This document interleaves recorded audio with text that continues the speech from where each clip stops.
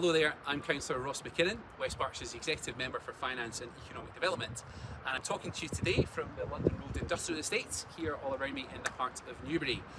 Great news, last night the Council's Executive approved our refreshed approach to the regeneration of this site. Our ambitions for the site is to create an appealing destination for business, attracting inward investment to deliver green economic growth, to create and safeguard hundreds of high quality jobs on the site, all at the same time as making a positive contribution towards the Council's ambitions towards carbon neutrality. We're working in partnership with existing leaseholders in the site to bring forward investment to enable the development of an outstanding location, supporting businesses to start, develop and thrive in West Berkshire. Over the next few years, we hope to have developed both the former depot site as well as the former football pitch site to create hundreds of high quality jobs here on the LRIE. Our overall vision is to create an outstanding location